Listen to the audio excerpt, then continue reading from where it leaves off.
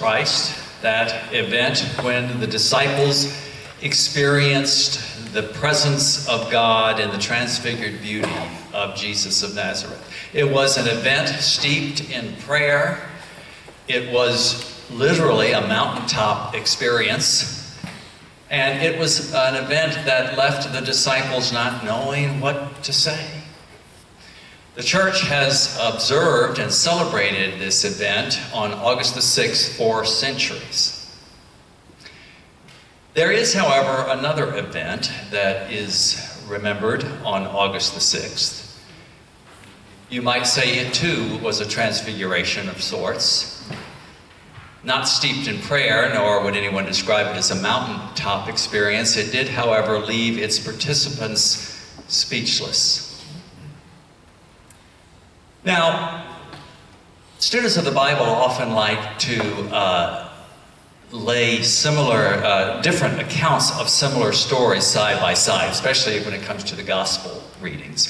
To take, for instance, a parable from the gospel according to Matthew of Jesus, and take the same parable from the gospel according to Luke, and lay them side by side to gain deeper understandings, to let them be in conversation with each other, see what's similar, what's completely different, and what might those differences and similarities mean.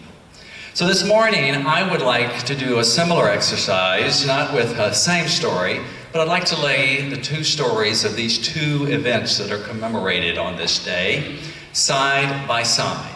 The transfiguration of our Lord accomplished by God, and the transfiguration of our planet and human experience that was carried out by humans on August the 6th, 1945. When the first atomic bomb was dropped.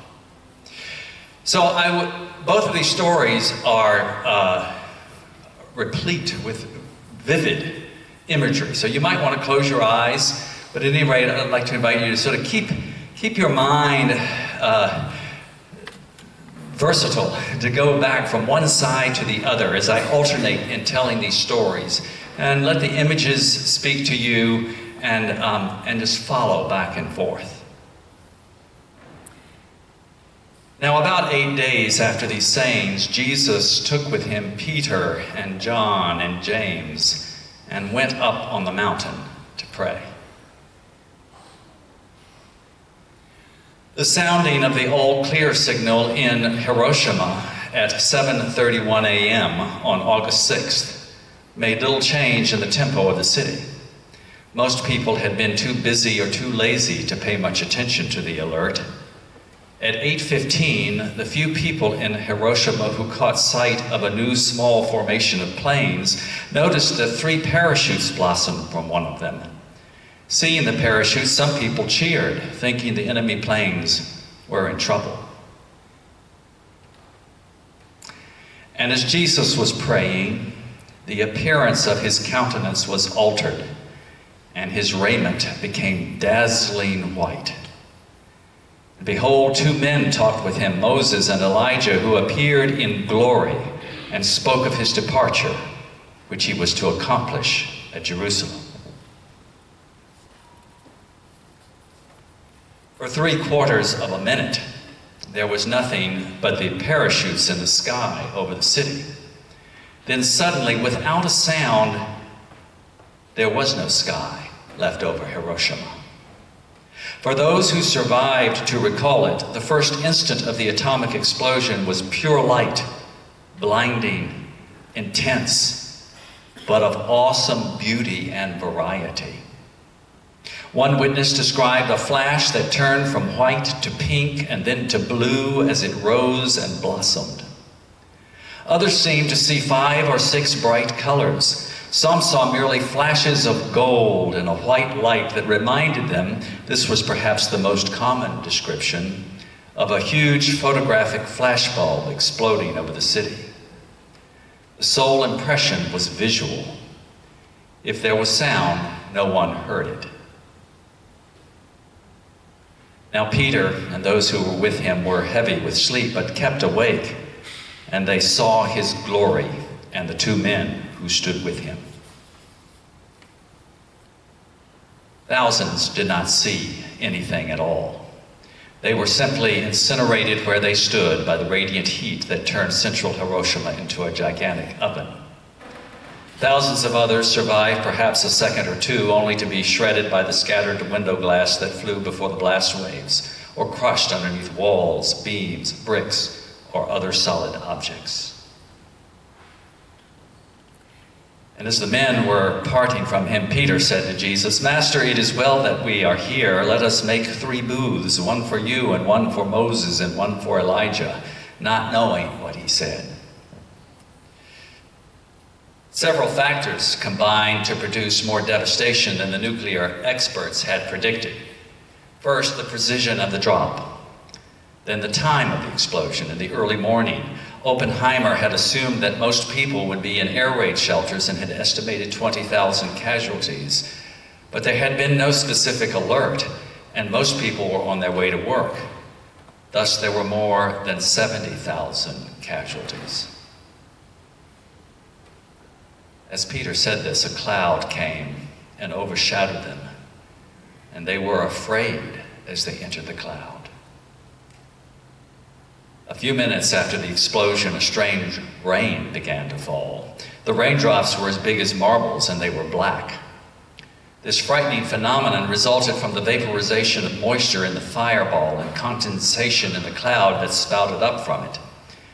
There was not enough of this black rain to put out the fires, but enough to heighten the panic.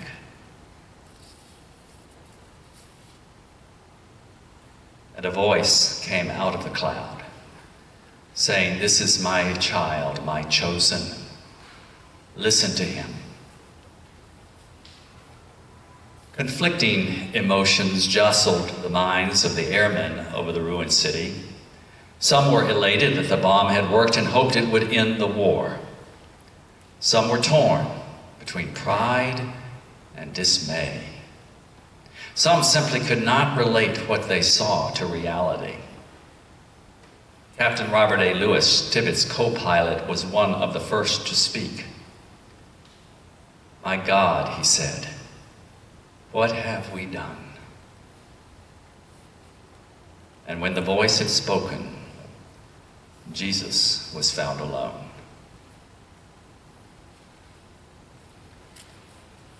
I weave these two stories together not to contrast the holiness of God with the sinfulness of humanity, although that's easily done in many ways, but rather to remind us that in both occasions, the glory of God was present, and in both occasions, when the voice had spoken, Jesus was found alone.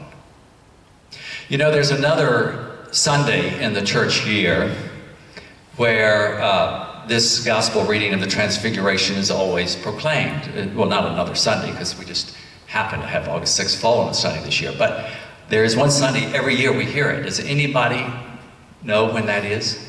Christ the King. Huh? Christ the King. No, not Christ the King. Last Sunday before Lent. Right, the last Sunday after Epiphany, just as we're going into Lent to focus our attention on Christ's suffering and death. This gospel serves as a reminder of the presence of God's glory. In other words, God's glory was ever as present while Jesus hung on the cross at Golgotha as it was on the Mount of the Transfiguration. The same God who made the face of Moses to shine and who transfigured our Lord's countenance is the same God who died on the cross and who suffered in the streets of Hiroshima and who suffers with us. It's hard for us to see that glory with human eyes in the difficult times, in our own sufferings, in our own losses, but it's there. That's why we hear that story, to remind us that it is there, even in our sufferings, as traumatic as we can imagine. This is the God of life, who always emerges from the clouds of our destruction to point to love incarnate and say, this is my chosen. This is my child. Listen to him. Amen.